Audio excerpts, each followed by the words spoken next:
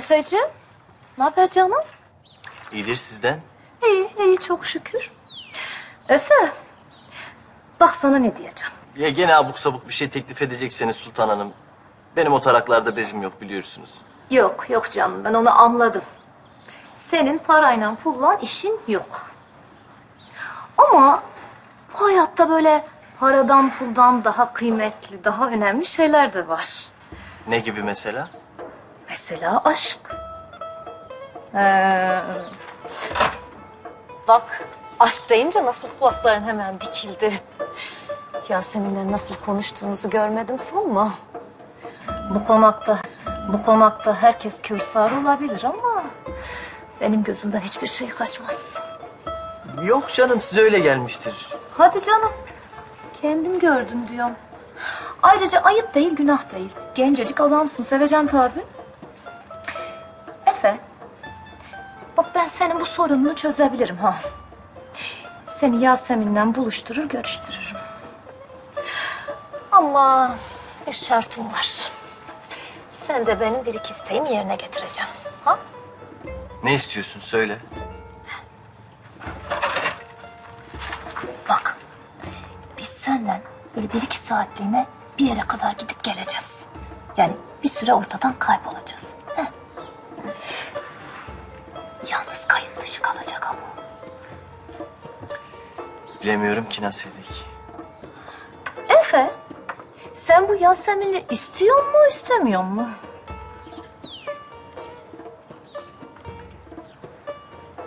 Peki tamam. Hah şöyle. İnsan sevdiği için biraz fedakarlık göstermeli tabii. Hadi görüşürüz o zaman.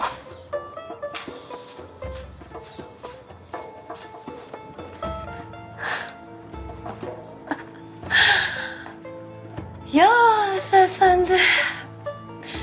Senin de açığını yakaladık sonunda. Yarın benim için kurtuluş günü. Rahata erme günü.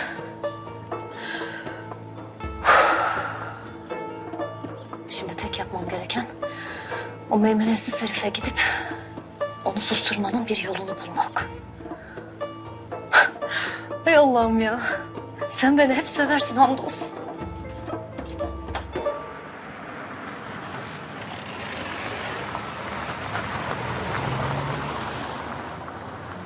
Şimdi herkes koluna imza atmak isteyecek.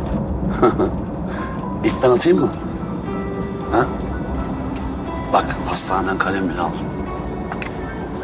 Evet.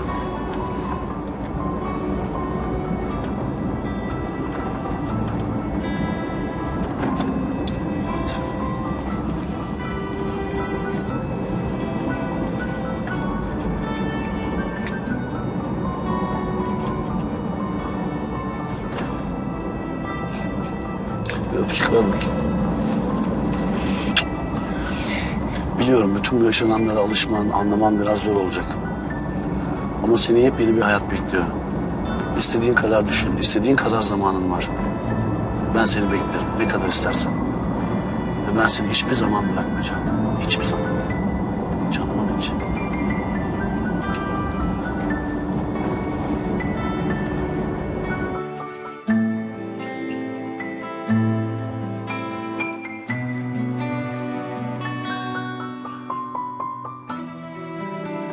Melike, son günlerde çok hırpaladın kendini. Sana sıcak bir çay getirdim. Hadi otur. Sağ ol Haydar. Otursan. Evet. Torun da geliyor. Ha? Gördün mü? Ne demiştim sana? İyi düşün. İyiye yor, her şey yoluna girer. Düşünüyorum da acaba bize alışır mı? Alışır tabii Melike. Yani siz onun ailesisiniz. Hem o da küçük kız değil ki canım. Koca kız. Doğru söylüyorsun. Şu kadar zamanda ona öyle alıştım ki. Tekrar kaçıp giderse mahvoluruz. Bir şey olmaz, bir şey olmaz. Merak etme. Hem ben sana bir şey söyleyeyim mi? Bence böyle birdenbire öğrenmesi çok daha iyi oldu. Öyle ya. Siz de şimdi nasıl söyleyeceğiz diye kıvranıp duracaktınız. Hem o da alışmış olur. Hayat ne kadar tuhaf Haydar. Ben Dila Rıza'dan soğusun diye Rıza'nın kızı var dedim. Meğer gerçekten kızıymış. Ve ben o kıza şimdi o kadar gönülden bağlandım ki. Kaçıp gittiği zaman sanki bir parçamı koparıp götürdüler. Rıza da çocuğum diyor, başka bir şey demiyor. Onun da hayatı düzene girecek. Göreceksin. İnşallah. Fatma, hoş geldin kızım. Hoş geldin. Bu nasıl bir vurdum duymazlık? Bu nasıl bir terbiyesizlik? Söylediğim onca laftan sonra birazcık kendinize çeki düzen verir, yan yana gelmezsiniz diye düşündüm. Şu halinize bakın ya. Daha da abarttınız. İlla abime mi söylemem gerekiyor? Hı? Abime mi anlatayım?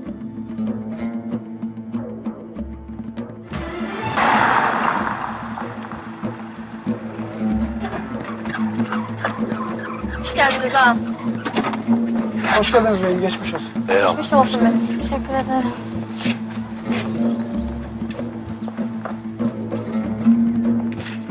Başka çaresi kalmadı bu işin, anlaşıldı. Madem beni dinlemiyorsunuz, size lafım geçmiyor, yaptıklarınıza engel olamıyorum. Ben de abime söylerim. Bu kadar basit. Ne oluyor size? Ne söyleyeceksin bana?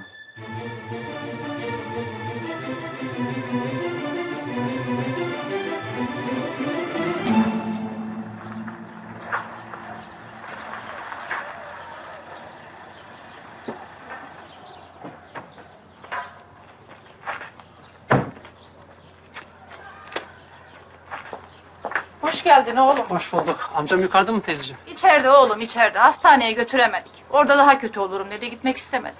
Tamam teyzeciğim. Ben şimdi konuşurum onunla. Götürürüz hastaneye. Sağ olasın buyur. Sen de sağ olasın.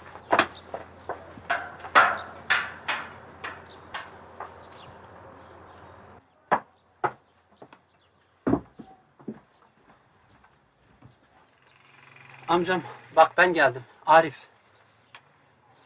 Nedir bu halin amcam? Hastaneye de gitmemişsin. Hadi amcam kalk da hastaneye götüreyim seni. İstemem. Gitmem. O kadın para verdi. Zorla yazdırdı. Ben yazmam dedim. O kadın Ne diyorsun amca? Teyze kimden bahsediyor? Kimi kastediyor amcam? Vallahi ne bileyim evladım. Sabahtan beri hep bunları sayıklayıp duruyor. Ben de hiçbir şey anlamadım. o kadın yaptırdı. Zorla yaptırdı. Ben yazmam dedim. O kadın yaptı. O kadın kim amca? Ne yazdırdı sana bu kadın? Zorla yazdırdı. Ne diyorsun bir anlasam. O kadın yaptı. Ya ne oluyor size? Biriniz bir şey söyleyin. Var bir şey. Bir şey yok Rıza'cığım. Fatma ile öylesine atışıyorduk. Önemli bir şey değil. Hem şu an önemli olan Melis. Melis'im gelmiş. Hoş geldin bir tane. Ben biraz dışarı çıkayım beyim. Sizi baş başa bırakayım. Usta buralarda oldu. Konuşuruz sonra. Tabii beyim, tabii. Evine hoş geldin. Gerçek yuvana hoş geldin bir tane. Melis'ciğim, kolun için geçmiş olsun canım. Teşekkürler. Canın acıyor mu? Yok geçti biraz. Acımıyor artık. Sen burada değilken ne düşündüm biliyor musun? Melis eve bir geri dönsün dedim. Yeğenime kocaman sarılacağım dedim.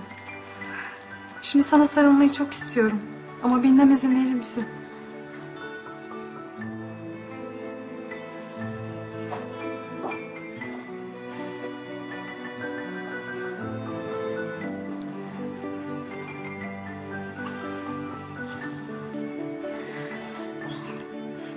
Bu sana halan olarak ilk sarılışım. Yeğenimi ilk kez kucaklıyorum. Canım evlatlarım.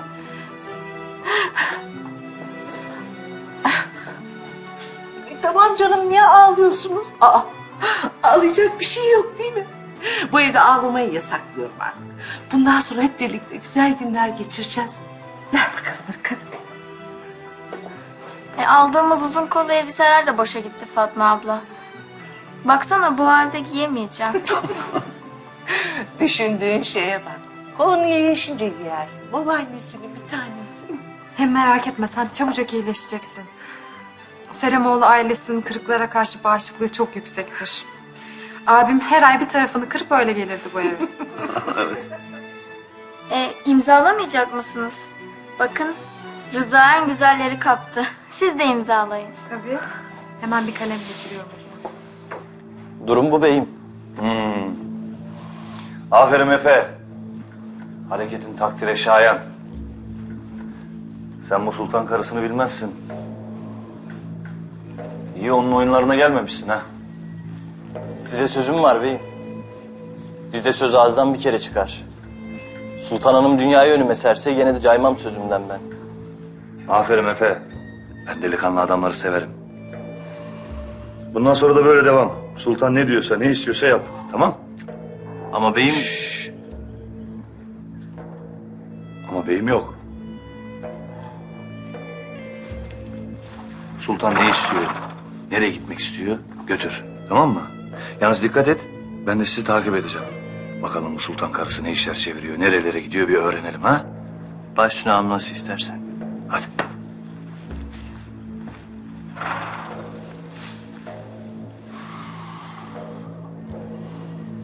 Vay sultan o. Demek harekete geçtin ha? Ben sana hareketin kralını göstereceğim, kralını.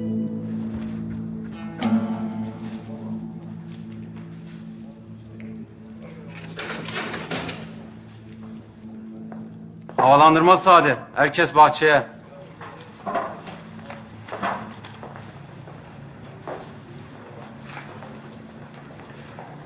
Sen gelmiyor musun abi? Yok siz çıkın böyle iyi. İyi tamam abi.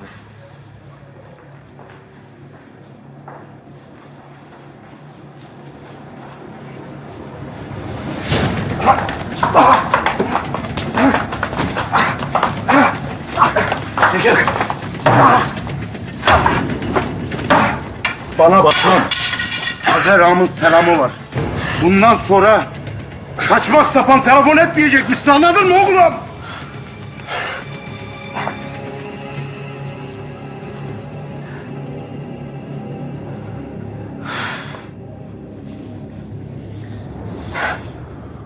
Usta, şimdi sana bir şey soracağım, sonra bir daha da sormayacağım.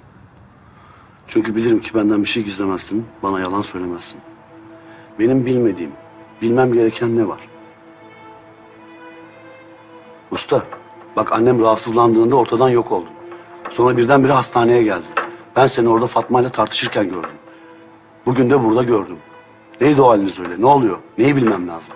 Rıza Bey, yalvarırım kuruntu yapma. İnan bana önemli bir şey yok. Madem yok neydi o haliniz usta ya? Ha? Suratınız beş karıştı.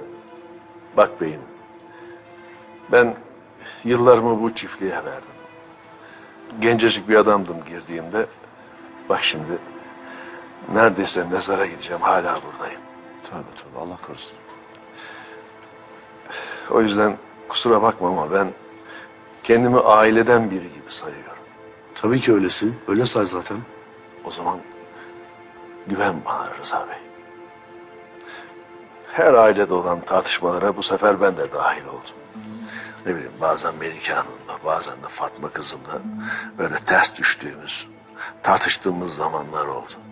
Hepsi bu kadar. Daha da fazla bir şey bekleme beyim.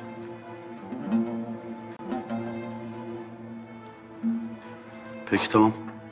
Madem inan diyorsun, inanıyorum usta. Usta bilirsin, seni abim yerine koyarım ben.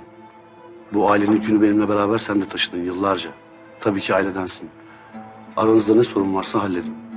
50 tane şey yaşıyorum zaten. Bir de aklım sizde kalmasın. Bak ben senden hiçbir şeyimi gizlemem. Her şeyimi bilen tek insansın. Sen de benden gizleme usta. Tamam?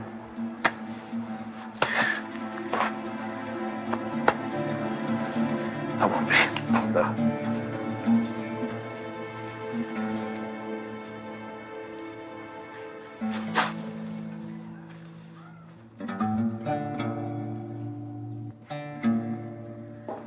Ben bu olayı yutmam. İçime sindiremem. Bana başka hiçbir seçenek bırakmadın. Ya Haydar bu evden gidecek ya da ben duyduğum her şeyi abime anlatacağım. Anladın mı beni? Haydar bu evden hiçbir yere gitmeyecek. Sen böyle bir şeyi nasıl savunursun? Ahlaksızlık direkt sizin bu yaptığınız. Ne dedin sen? Ha? Sen benim şimdiye kadar ne ahlaksızlığımı gördün? Saygısız. Annenle konuşuyorsun, haddini bil. Siz daha bu evde yokken Haydar var. Anladın mı? Senin baban gönlünü eğlerken o sizinle ilgilendi. Babamla ilgili ileri geri konuşma. Öyle bir konuşurum ki istediğim gibi de konuşurum. Burada hepimizin ona ihtiyacı var. Anladın mı? Abinin, çiftliği, şirketin, hepimizin. Ya peki ya senin? Benim hepinizden fazla var. Hepiniz buradan gidip kapılarınızı kapattığınızda Haydar benimle dertleşiyor. Yıllarca bana yarenlik etti.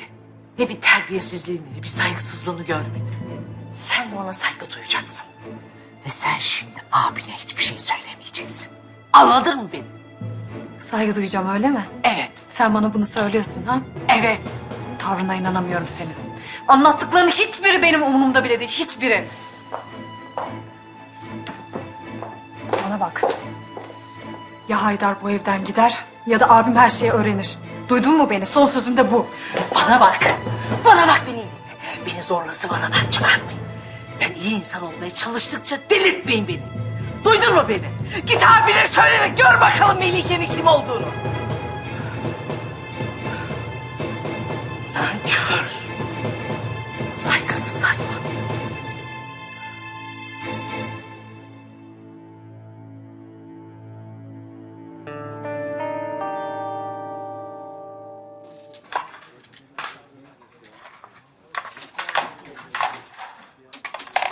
Hop.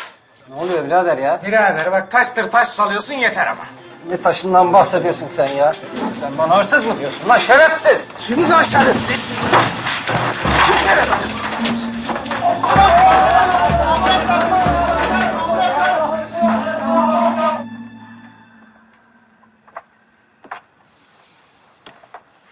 Gel Haydar.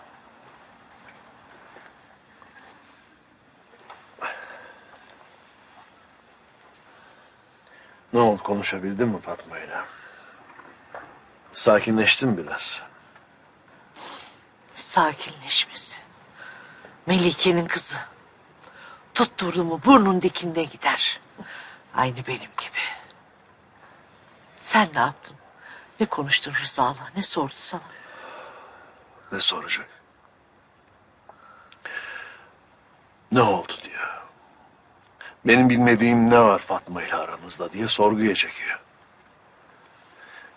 Yalan söyledim Melike. Bu yaştan sonra yalan söylemek çok ağrıma gidiyor biliyor musun? Başka çaremiz var mı? Ha? Anlatsaydın o zaman her şeyi. Var. Başka bir çaremiz var. Benim buradan gitmem. Yani Haydar, ben neyin mücadelesini veriyorum? Sen hala gitmekten bahsediyorsun. Dayanamıyorum Melike. Dayanamıyorum. Gideceğim. Bir daha dönmemecesine. Rıza'yı karşıma almadan, onu hayal kırıklığına uğratmadan çekip gideceğim. Ne olur anla beni. Ha? Bak Haydar, benim de aramızdakileri ortaya dökmeye, çocuklarımı karşıma alıp yaşadıklarımızı savunmaya gücüm yok. İstediğim buysa yapamam. Ya her şey eskisi gibi devam etsin diye mücadele veririz, ya da senin dediğin olur. Gidersin. Aklıma başka bir şey gelmiyor. Affet. Ben bunu bilmiyor muyum sanıyorsun Melike? Bilmiyor muyum? Ben yıllardır bir umut belki ama belki tekrar kavuşuruz diye bekledim. Biliyorum boş bu umut. Hep bildim zaten. Haklısın. Artık gitmekten başka bir yol yok. Aşikar.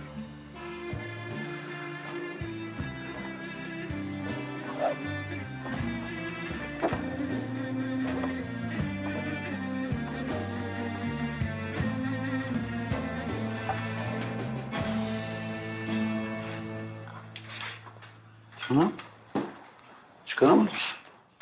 Çıkaramıyorum. Dur yardım edeyim bir tane. Çıkaramadım. Dur bakalım bak. Böyle rahatça açabilirsin. Çek bunu. Çek. Böyle saçına gelmesin. Evet. Hop. Bitti. Ne yapalım? Alışacaksın. Ama çabuk geçecek. Ben de küçükken her gün bir yerimi kırardım. Ayağımı, bacağımı, kolumu. Bir keresinde ben de ayak parmağımı kırmıştım. Nasıl? Topa vurayım derken taşa vurdum yanlışlıkla. Hadi canım. Bana çekmişsin. Ben de çok sakardım. Ama büyüdükçe atlattım. Rıza, sana bir şey sorabilir miyim? İstediğini sor. Siz Dila'yla görüşmüyor musunuz? Hayda. Bu nereden çıktı şimdi? Niye soruyorsun? Yani görüşmemeniz garibime gitti de. O zaman şöyle anlatayım sana. Sen daha anlayamadın ama şu anda benim için senden daha kıymetli hiçbir şey yok hayatta. En kıymetli sensin. Bunu böyle bil, tamam mı? Ben sevdim Dila'yı. Hı hı. İyi bir kadın. Evet. Hem fıstık gibi. Bence de. Hayatımda hiç onun kadar güzel bir kadın görmedim. Vallahi ben de. Zaten annemle barışmanızı falan umuyorum. Ona çok kızgınım. O yüzden benim için Dila'dan uzak durmana gerek yok. Yapma ya. Hatta görürseniz daha bile sevinirim. Bunları konuşmak için erken değil mi? Ha? Sen ne ara büyüdün kız bu kadar? Annene de bu kadar kızma. Bence bir açıklaması vardır bütün yaptıklarının. Onu hiç affetmeyeceğim Rıza. Çekti gitti, beni ortada bıraktı. Yalan söyledi bana. Tamam, haklı olduğun şeyler var. Benim de ona kızgın olduğum çok fazla şey var. Ama o ne olursa olsun senin annen. Bak benim de annemle aramda bir sürü şey oldu. Çok kavgalar ettik. Neler oldu? Ama bak beraberiz. Yine aynı evdeyiz. Aynı çatının altındayız. Etle tırnak ayrılmaz. O senin annen.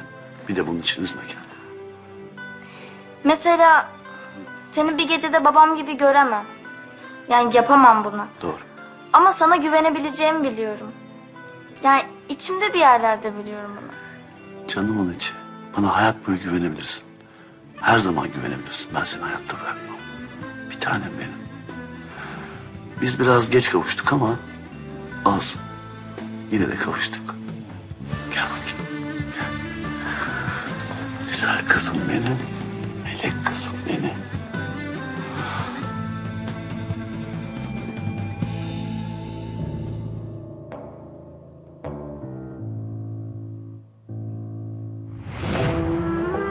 Yemin ederim yapmadım. Kızımın üstüne yemin ederim ben sana ihanet etmedim. Değil bu dünyada, ben hiçbir dünyada, hiçbir gezegende sana ihanet etmem.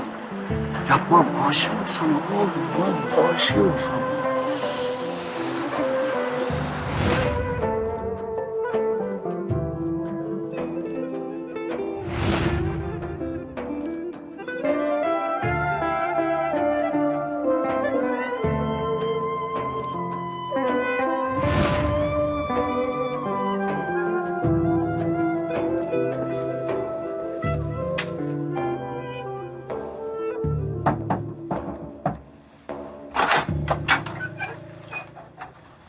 Hayırdır Efe? Ne oldu? Yarın Azer Bey'in işi varmış, dışarı gidecek. Biz de o ara hemen gider gelirik. Vallahi mı diyorsun? Anam. Tamam tamam. Bak sen benim bu işimi hallet. Ben de senin de işlerini halledeceğim. Benimle işbirliği yapmak senin yararına oğlum. Bunu zamanla sen de anlayacaksın. Hadi şimdi git. O Azer vampiri uyanır mı uyanır seni buralarda görmesin. Hadi canım. İyi geceler. Sana da canım haydi.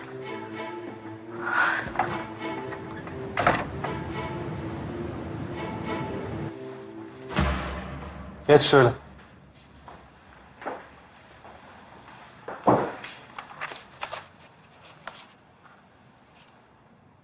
Dosyan kabarık. Adam yaralama. Ruhsatsız silah taşıma. Sayın savcım, otağa ne zaman? Ben namusumla çalışıyorum. Yeminle. Ne iş yapıyorsun sen? Özel şoförüm savcım. Selamoğlu çiftliğinde çalışıyorum. Söylemiş olduğunuz gibi biri olsaydım Selamoğlu ailesi bana yanında görev verir miydi? Sen Rıza Selamoğlu'nun adamı mısın? Evet. Rıza Bey'imin özel şoförüyüm. Çiftliğinde de onun yanındayım. Anladım. Siz dışarı çıkın. Yalnız bırakınız.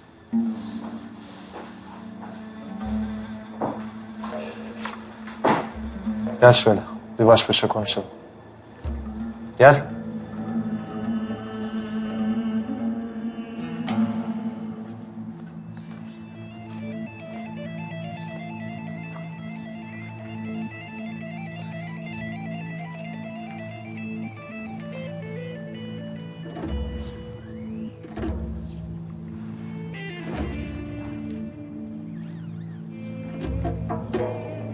Efe, araba hazır mı? Hazır beyim, buyur. Ben şehre iniyorum, işlerim var. Buranın asayişi sende, tamam? Baş üstüne beyim. Başka bir emrin var mıydı? Yok, başka bir emrim yok. Yalnız ben gece geç gelirim, işim uzun. Buralara mukayyet ol, tamam? Baş üstüne beyim.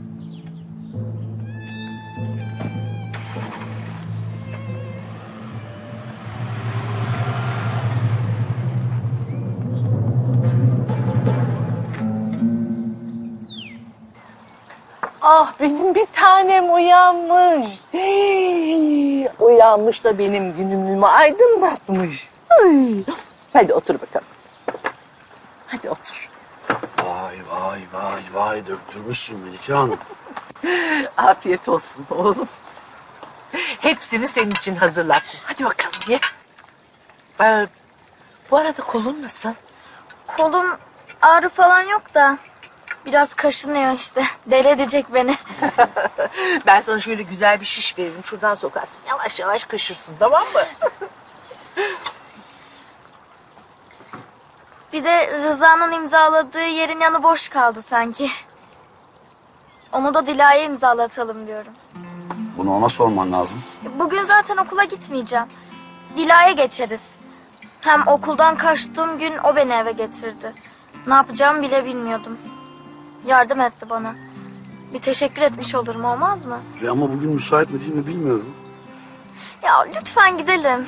Peki tamam gidelim canım benim. Şoföre söyle arabayı hazırlasın, Barazolu'na gideceğim tamam? Rıza Bey, sabahtan beri şoföre ulaşamıyoruz. Haydar Bey de aradı, ulaşamadı.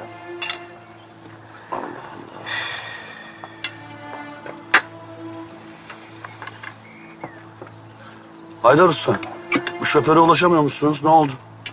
Yine başını belaya mı soktu bu herif ya? Kovacağım gidecek sonunda. Tamam hadi. Bak kardeşim. Adamı haşet etmişsin.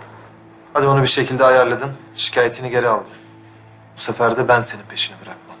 Yırtamazsın. Aman savcım etme eyleme kurban olayım. Dur bir lafımı dinle. Sana bir teklifim var.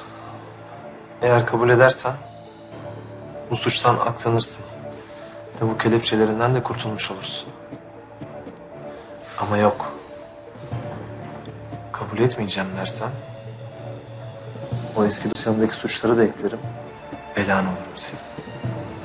Ne isterseniz isteyin sayın savcım. Söyleyin yeter. Bana beynin, Rıza Selamoğlu'nun bir iki fotoğrafını getireceksin. Ama öyle sıradan fotoğraflar değil. Sana bir silah göstereceğim. Rıza Bey'in o silahla çektirdiği fotoğrafları bulup bana getireceksin. Nasıl yaparım bunu sayın savcım?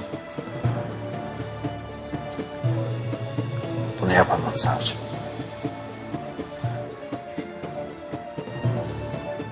Keyfim bilir. İçeri gireceğim, hapis yatacağım diyorsan illaki sen bilirsin. Pekala. Tamam savcım. Yapacağım. Aferin. Senin için çiftliğe girip çıkması kolay. 10 dakikalık iş. Bütün albümlere bakacaksın. Bütün fotoğrafları inceleyeceksin. O silahın olduğu fotoğrafı bulduğunda da bana getireceksin. Hepsi bu. Anlaştık mı?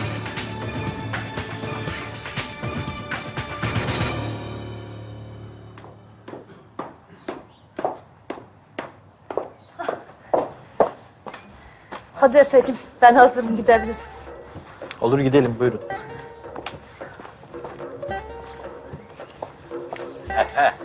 İdam fermanını kendi ellerinle hazırlıyorsun. Farkında mısın? Aklın başında mı oğlum? Ya Canip dayı bir karışma ya. İşimiz var gidip geleceğiz. Allah Allah.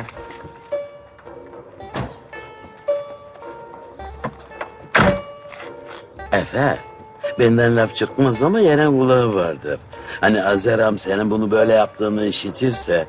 ...inan ki çiftliğin kapısında asar derini yüzü. Sen üzerine vazife olmayan işlere karışmasana Canip. Ya Efe benim şoförüm mü? Şoförüm. Biz onunla 2 saatliğine bir yere kadar gideceğiz, geleceğiz. Hayır, sana ne oluyor? Hadi canım sen işine bak, hadi. Hadi Efe yürü gidelim.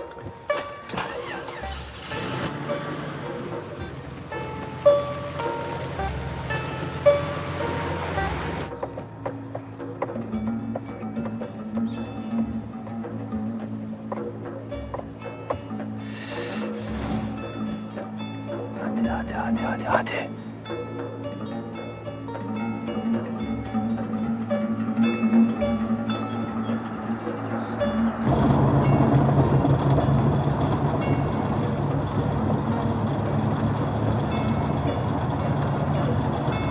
Sultan Hanım, nereye gidiyoruz? Sen sür Efe'cim. Ben geldiğimiz zaman sana haber vereceğim.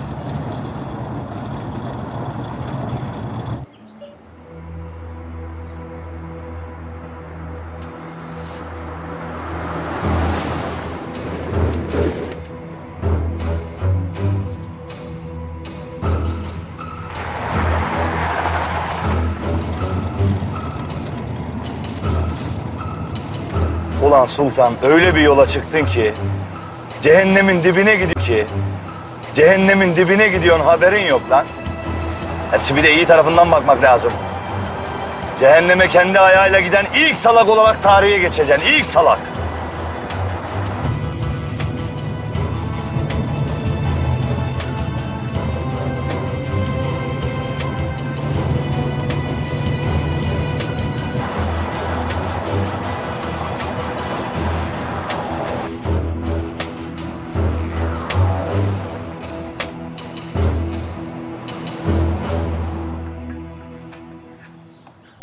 Afiyet olsun.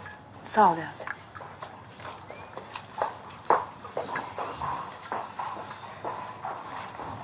Fatma, dün seni de Azer'i de pek iyi görmedim. Benden bir şey saklıyorsun gibi geliyor. Bak eğer öyle bir şey varsa hiç iyi yapmıyorsun. Yok, bir şey saklamıyorum. Nereden çıkardın onu? Dün annenlere apar topar taksiyle gelme. Ya ikinizin de suratından düşen 1000 parça. Anlamıyor muyum zannediyorsun? Abinle aram iyi olmayabilir. Ama bu seninle olan diyaloğumu etkilemesin lütfen. Bu işe ben ön ayak oldum. Bir sürü de söz verdim. Pişman olmak istemiyorum. Eğer Azer'le ilgili bir sorun varsa lütfen söyle. Bir sorun olursa paylaşırım. Ama düşünmeye değecek bir şey yok şimdi. Biz çözdük aramızdaki meseleyi. Sen bilirsin. Abimin arabası bu. Abim geliyor.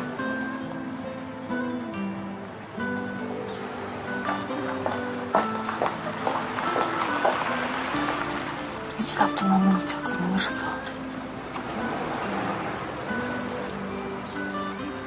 Hanıma bu adamı kovmaktan bıktı, bu adam gelmekten bıkmadı. Hoş geldin abi. Hoş bulduk canım, merhaba. Halacığım. Gel sarılayım sana. Nasılsın? Daha iyi misin bugün? Evet. Melis'ciğim, hoş geldin. Bu ne sürpriz. Hoş bulduk Dila. Bak koluma. Duydum canım, duydum. Çok canın yandı mı? Yok yanmadı ama hatıra olsun diye sana alçımı imzalatmaya geldim. İmzalarsın değil mi? Tabii imzalarım. Ağrıyor mu çok? Yok ağrımıyor. İmzalar iyi geliyor. Ağrı kesici gibi düşün. Peki, tamam o zaman. Kalemin var mı? Ay onu unuttum işte. Ben hazır geziyorum, al bakalım. Buyurun Dila Hanım. Teşekkürler Rıza Bey. Evet. Yok oraya değil Dila bak. Buraya atacaksın imzanı. Sana Rıza'nın yanına ayırdım. Sevdiklerimi yan yana topluyorum. Peki madem sen öyle istiyorsun oraya atalım. Dila. Sayende kendimi film yıldızları gibi hissettim küçük hanım. Sen onlardan bile güzelsin Dila. Sen ne tatlısın canım benim. Sadece bunu imzalatmaya gelmedin inşallah. Sana çiftliği gezdireyim. Belki bir şeyler de içersin ha, olur mu? Olur. Tamam o zaman.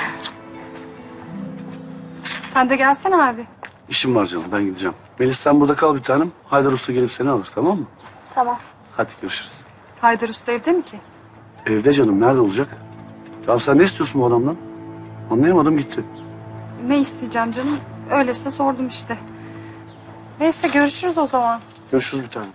Görüşürüz. Gel canım. Rıza Bey, kaleminiz. Ben sana bir daha buraya gelme demedim mi?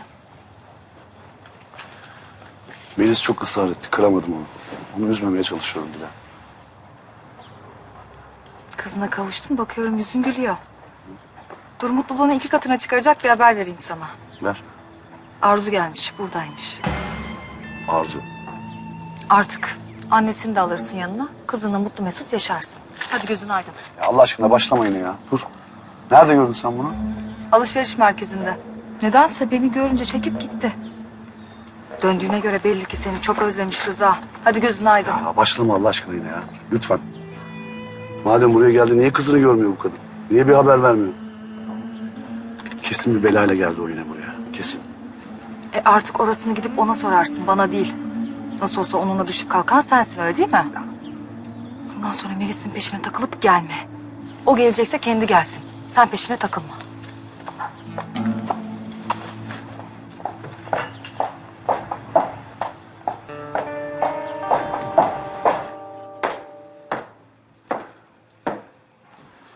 İlk defa misafirim oluyorsun Melis.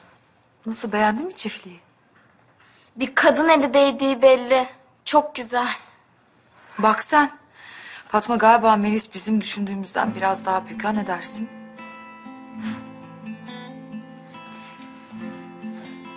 Ben bir Azer'i arayayım. Sonra sitem ediyor bana niye kocanı hiç aramıyorsun diye.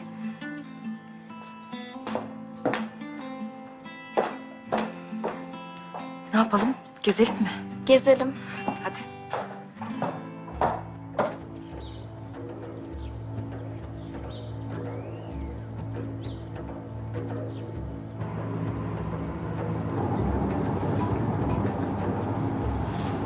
Efendim Fatmacığım. Abi, seninle çok acil konuşmamız lazım. Fatma şimdi sırası değil canım. Sonra konuşuruz. Ama bu çok önemli bir konu. Lütfen beni dinle. Canım ben seni arayacağım. Sonra konuşuruz. Telefon bekle benden. Peki tamam.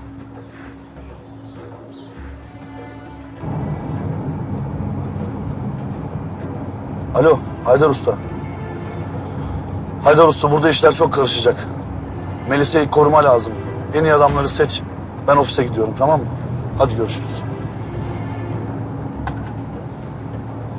Allah belanı versin Arzu. Allah belanı versin Arzu. Net olsun seni gördüğüm. Tövbe tövbe kızım.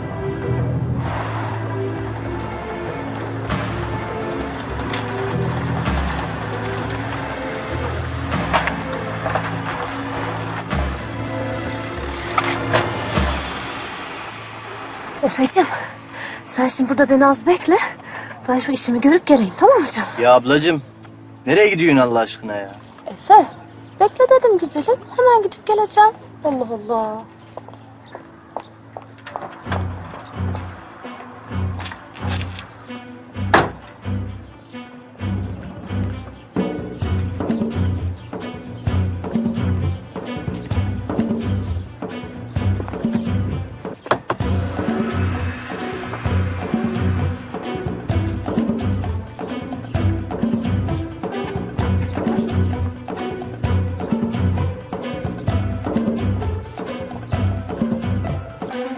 Bak bak hareketlere bak. Kadın kadın değil mit ajan anasını satayım. Çırpıntı ya.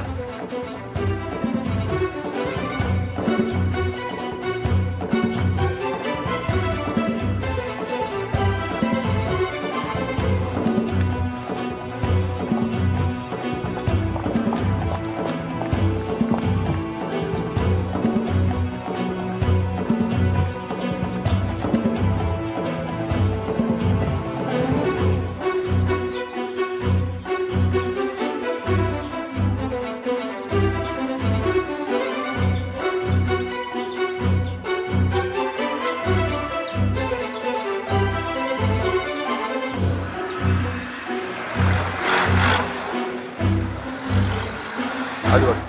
Görün siz. Her taraf tertemiz olsun. Hadi. Hadi uğur olun. Neredesin sen ya? Nereden böyle? Bana bak. Bu çiftliğe istediğin zaman girip istediğin zaman çıkamazsın. Burası Dingo'nun nahırı değil. Haydar ustam ne desen haklısın. Ama bir arkadaşım başı belaya girmiş. Ona yardım etmeye gittim. Arada şarj neyin de bitti haber veremedim. Seninle bugün işimiz var. Sakın bir yere kaybolma. Emrolunur ustam.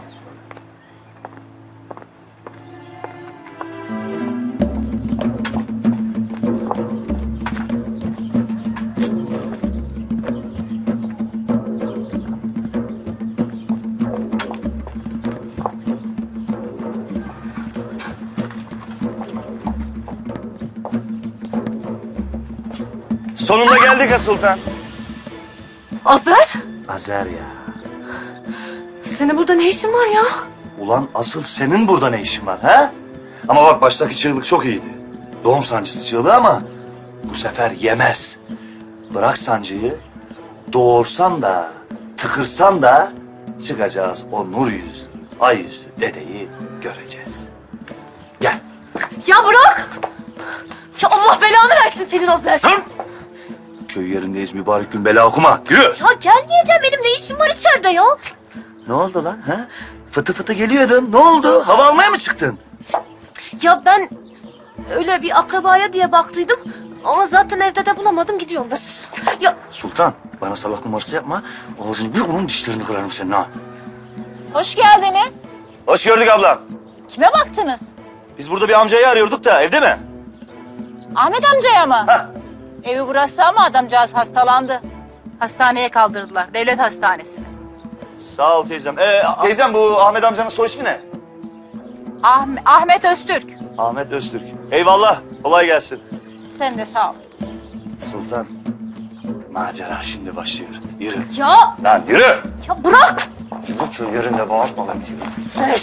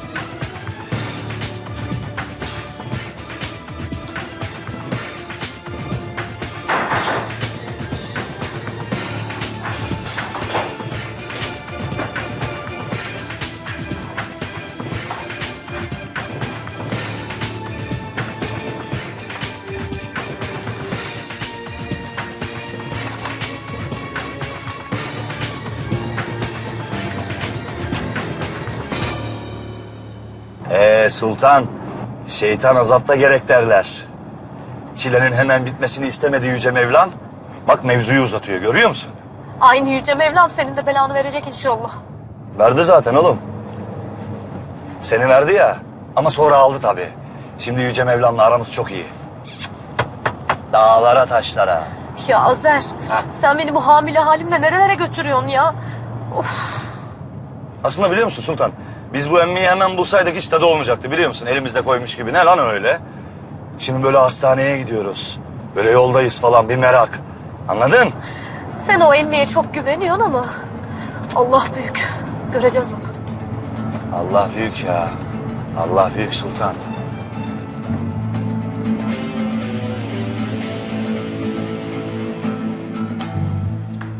Sizi araştırdık arkadaşlar. İşinizde en iyiymişsiniz. Eski emniyetçiymişsiniz de. Evet beyim, eski emniyetçiyiz. Sonradan bu işe girdik. Tamam. Arkadaşlar size kızıma emanet edeceğim. En ufak sorunda sizi sorumlu tutarım. Canınızı yakarım, haberiniz olsun. Kendi canımız gibi koruruz evvelallah. Siz hiç merak etmeyin Rıza Bey. Tamam, sağ olun. Haydar Usta sizle ilgilenecek.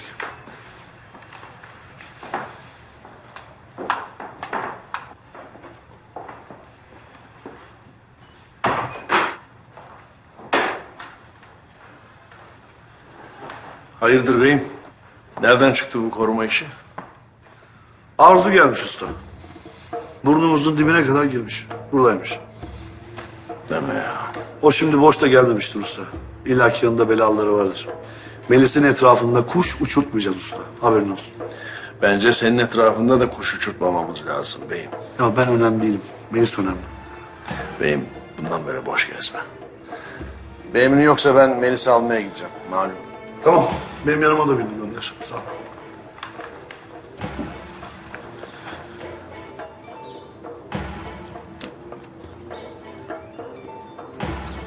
Efendim abi. Alo Fatma. Canım neymiş konuşacağım bu kadar önemli? Söyle. Böyle olmaz. Yüz yüze konuşmamız lazım. Tamam Haydar Usta sizin oraya geliyor Melis'i almaya. Seni de alsın bana getirsin. Yok hiç gerek yok. Benim arabam hazır zaten. Sen uygunsan ben hemen çıkıp gelirim. Tamam gel canım gel. Neymiş bu kadar önemli olan ya? Gel. Gel. Tamam. Evet. Burası da bu kadar. Melisciğim. Sana doyum olmaz ama benim acilen çıkmam gerekiyor. Abimle buluşacağız.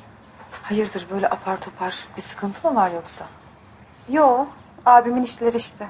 Sahiden alıp bekleseydin birlikte çıkardık. Canım benim, seni zaten birileri almaya gelecek. Ama ben şimdi çiftliğe değil, şirkete gidiyorum. Görüşürüz. Görüşürüz Dila. Görüşürüz. Hoşça kal Dila.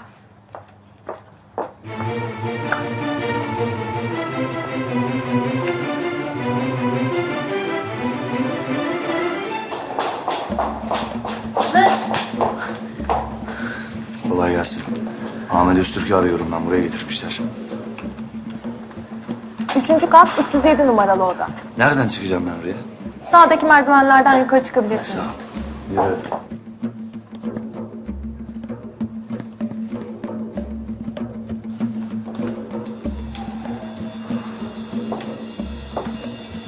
Yok yok yapma ya.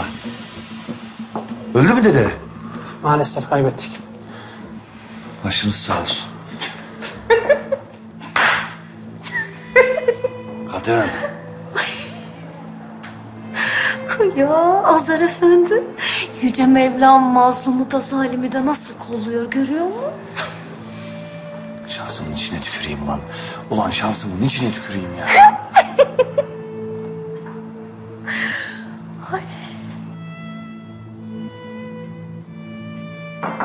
Gir. Sayın savcım, istediklerinizi getirdim. Göster bakayım.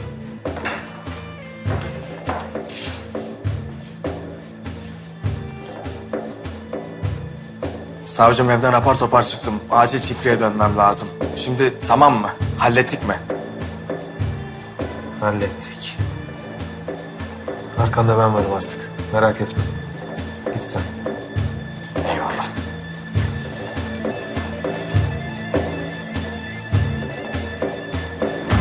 Tamam. Yükleyin limonları gönderin Kapadokya'ya. Hemen gitsin kamyonlar. Evet. Yükleyin limonları. Gönderin Kapadokya'ya. Öğlenleyin de İş Adamları Derneği'ne gideceğim. Onu da ayarlayın. Sağ ol. Canım. Hoş geldin. Hoş bulduk. Ağzında bir bakla var. Söyle bakalım dinliyorum. Anlatacağım. Ama bana söz vermeni istiyorum. Sakin kalacaksın. Delirmeyeceksin. Sakince ne gerekiyorsa onu yapacaksın. Tamam mı? O Azer mi sana bir şey yaptı? Hayır, Azer değil. Ama sen böyle yaparsan anlatamam ki. Anlat tamam. Fatma. Ya ne elin ayağın birbirine girdi söyle. Otur.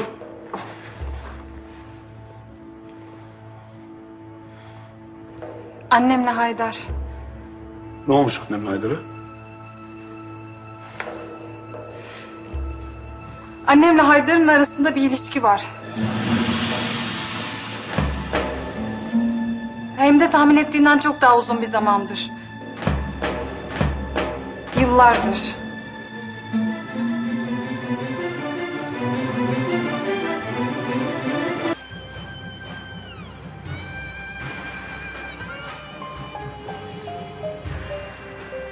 Fatma sen de söylediğin farkında mısın? Ha? Haydar'la annem. Ne olabilir onların arasında? Anlatayım sana, bir dinle. Ya anlatacak ne var Allah aşkına? Ne izin vereyim ya? Bunun anlatacak bir tarafım var. Abi, Ne? sana söylemeye çok önceden istedim. Yemin ederim ki istedim ama... Ne ama Fatma? Böyle bir şey öğrendin, bana söylemedin. Burnunun dibinde böyle rezalet yaşanıyor, bana söylemiyorsun. He?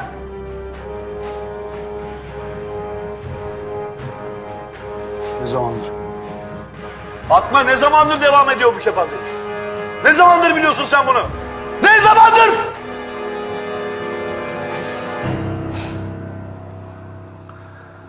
Bakalım hapse girerken de böyle poz verebilecek misin Rıza Efendi? Böyle artist bakabilecek misin?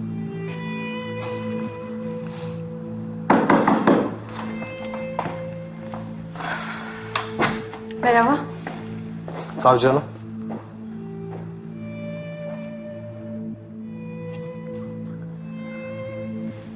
Tebrikler. Tam da istediğin şeyi elde etmişsin. Bravo.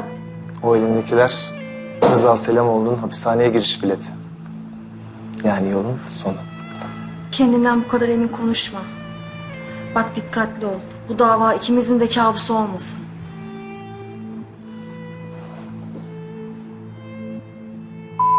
Elif öldü lan. Ay.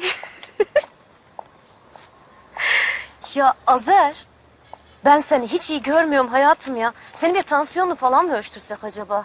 Hani böyle heveslenip de sonradan avucunu yalayan insanların aniden tansiyonları yükseliyormuş da o bakımdan dedim.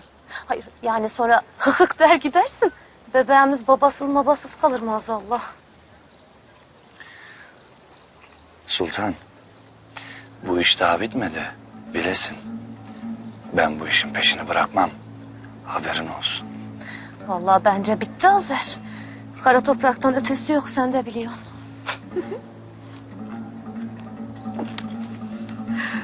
Son gülenin kim olacağı belli olmaz Sultan. Gül bakalım gül. Ay. Sen... Ay yarabbim ya. Sen ne gördün de böyle bir şey öğrendin? Ha? Ne gördün? Bir gece balkondan gördüm. Bir sürü şey konuşuyorlardı. El ele gördüm. El ele! İkisini el ele gördün, bana söylemedin öyle mi? Abi. El ele. Abi dur. Haydarlar deme el ele. Abi dur bir konuşalım. Lan nasıl söylemedin? Sus! Çek elini. Abi. Abi bir dinle. Abi. Allah aşkına dur bir konuşalım. Karışma işime bak. Karışma. Abi pişman etme beni söylediğim. Abi.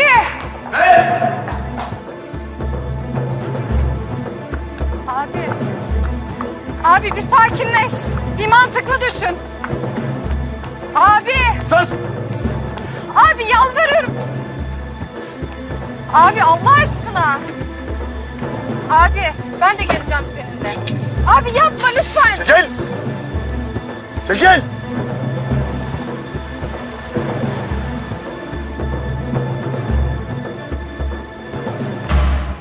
Aceleyle hareket etmezsen iyi olur. Tek bir fotoğrafla nereye varabilirsin bilmiyorum açıkçası.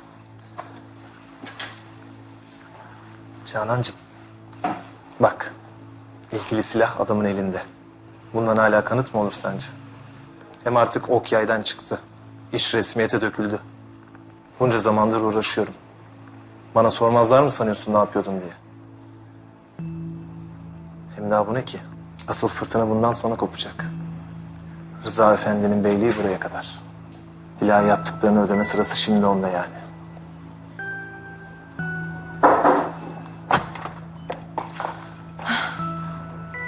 aradım. Yoktun, ben de buraya geldim. Canım, hoş geldin.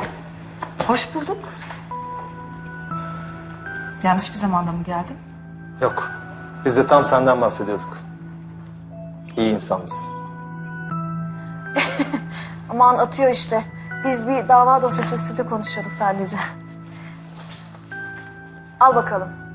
Dediğim gibi dikkatli ol. Daha fazla kanıta ihtiyacım var. Öyle hemen harekete geçme. Merak etme. Elim sağlam olmasaydı hareket etmezdim. Neyse, birer kahve içer misin?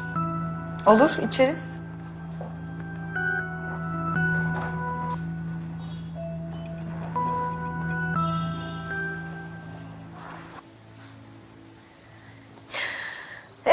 Azer Bey, artık havanı da aldığına göre hadi beni eve götür. Ya hamileyim ya. Gebelikte insan çok yoruluyor biliyor musun?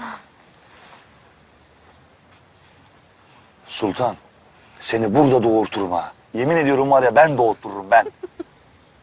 Hadi çağır şu ispiyoncu Efe'ni de gelsin bizi eve götürsün. Sen de yolda bana arkadaşlık edersin ha? Senin yol arka... Karım arıyor, karım. Efendim kurban oldu. Azer, hemen çiftliğe git. Çok acil lütfen. Çiftliğe mi? Ne çiftliği? Ne oldu kız? Azer anlatacak kadar vakit yok. Ne olursun soru sorma bana. Abim Haydar'ı öldürecek. Git onu durdur. Ne olursa olsun durdur Azer. Ne olursun yalvarırım sana. Ne diyorsun kızım sen ya? Haydar'ı mı öldürecek? Ne oldu? Azer lütfen bana söz ver. Söz ver abime engel olacaksın. Ne olursa olsun ona engel olacaksın lütfen. Tamam kurban olduğum tamam söz sen hiç merak etme tamam da sen neredesin iyi misin? Şirketin önündeyim şimdi hadi. Hadi çabuk yetiş onlara çabuk. Tamam kurban olduğum tamam ben gidiyorum çiftliğe seninle de orada buluşalım ama tamam mı? Tamam.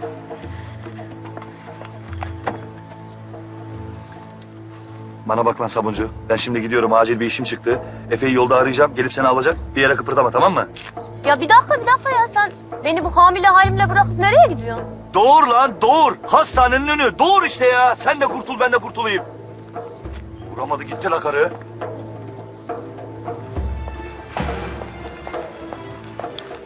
Hanımefendi bakar mısınız? Sanırım sizinle konuşmamız gereken bir konumuz var. Sen de kimsin be? Delinin zoruna bak. Ne konuşacağım ben seninle? Bir yazı. Amcama zorla yazdırmış olduğunuz bir notla ilgili olabilir mi mesela? Bununla ilgili konuşabilir miyiz?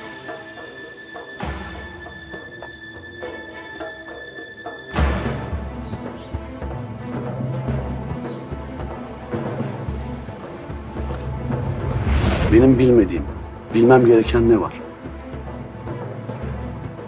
Usta, neydi o haliniz öyle? Ne oluyor? Neyi bilmem lazım? Rıza Bey, yalvarırım kuruntu yapma. İnan bana önemli bir şey yok. Biz gizli gizli buluşmaya başladık. Bak sen. Ya, bir görsen. Kim bu Cemile? Hangi konak bu? Ben tanıyor muyum? Yok canım, nereden tanıyacaksın bey? Çok eski bir hikaye bu. Hem bu olay Mersin'de. Mersin. Ha, Mersin'de. Neyse ne diyordum ben? Ha, Cemilem Bey konağına girdi. Ben ne yaptım dersin? Ne yaptın? Ben de arkasından yanaşma olarak girdim o. Yok canım. Utanmaz herif. Bir de karşıma geçip yaptığı rezaleti anlattı bana. Yüzsüz ya. Ahlaksız geberteceğim bunu. Nasıl geberteceğim seni? Seni belki bir öğle yemeğine kaçırırım diye düşünmüştüm ama sen yine yoğunsun. Evet ya. Dosyaları Suat'la paylaştık ama ben yine de nefes alacak vakti zor buluyorum. Sana baktıkça mesleğe geri dönmeme kararın kesinleşiyor. Öyle deme ama. Ben bütün gece dosyalarımla parti yapıyorum. Sen de benimle olmak istemez miydin? Sultanım, ben boş. İstersen beraber gidebiliriz. Tamam, gidelim peki. Hem seninle konuşacaklarım var. İyi denk geldi. Öyle mi? Neyle ilgili? Böyle ayaküstü olmaz. Bir yere gidelim, anlatırım. İyi bari. Gidelim. Canım. Haberleşiriz. Sağ ol canım. Görüşürüz. Görüşürüz.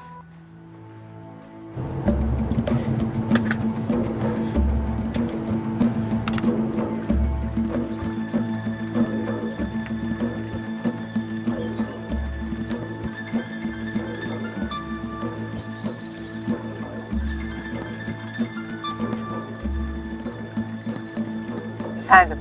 Alo anne. Abim eve geliyor. Haydar'ı gönder hemen. Ne demek o? Anne dediğimi yap. Abimle konuştum bugün. Delirdi, tutamadım. Sen ne yaptın? Ha? Sen ne yaptın? Anne, bana çıkışmak hiçbir şey değiştirmeyecek. Abim geliyor diyorum, Haydar'ı öldürecek. Söyle Haydar'a hemen kaçsın gitsin evden. Ona ya da sana acıdığım için falan söylemiyorum. Eğer abim birini öldürürse yine hapse girecek. Duyuyor musun beni? O adam buna değmez. Çabuk söyle, hemen defolup gitsin o evden. Allah kahretsin.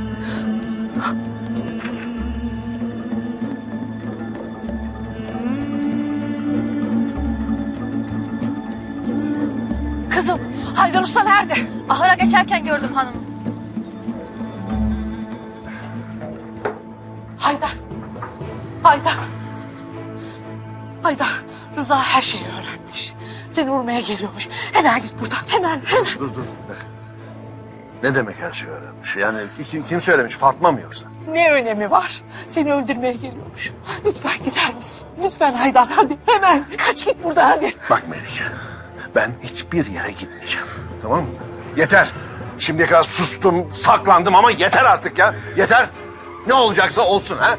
Eğer ben aşkım yüzünden öleceksem de öleyim. Yeter. Saçmalama Haydar. Seni mezara oğluma hapse mi göndereyim? Lütfen git buradan.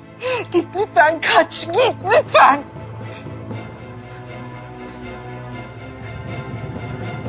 Amcam vefat etmeden önce bana bir kadından bahsetti. Ölüm düşeğinde hala onu sayıklıyordu. Ona el yazısıyla bir intihar mektubu yazdırmış. Ya kardeşim sen ne anlatıp duruyorsun Allah aşkına ya? Ne kadını, ne adamı, ne mektubu. Ne diyorsun sen ya? Ne anlattığımı gayet iyi biliyorsunuz gibime geliyor bayan. Bak güzel kardeşim. Senin amcan mıdır, deden midir ne Allah rahmet eylesin de ölüm döşeğinde böyle bir şeyler sayıklamış. Yaşlılık işte.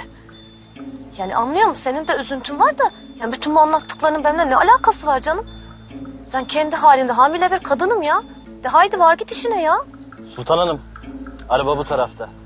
Geldim Efe, geldim. Allah ya. Bu iş daha bitmedi Sultan Hanım. Tekrar görüşeceğiz.